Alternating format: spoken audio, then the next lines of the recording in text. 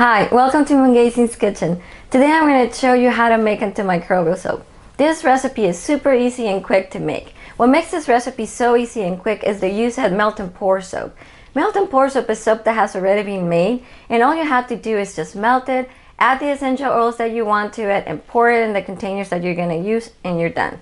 So the first thing we do is grab the melt and pour soap, cut it in little pieces, little squares, and that will help it dissolve fast. Once you finish cutting your soap, put it in a glass container and place the glass container in a double boiler.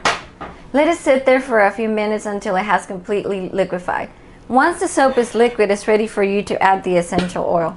You're going to add about a teaspoon of essential oil for every pound of soap that you're making.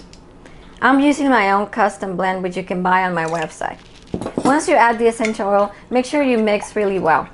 And then you pour in the containers that you want. Let it sit in the containers for a couple of hours until the soap has completely hardened. Then take it off the mold and it's ready to use.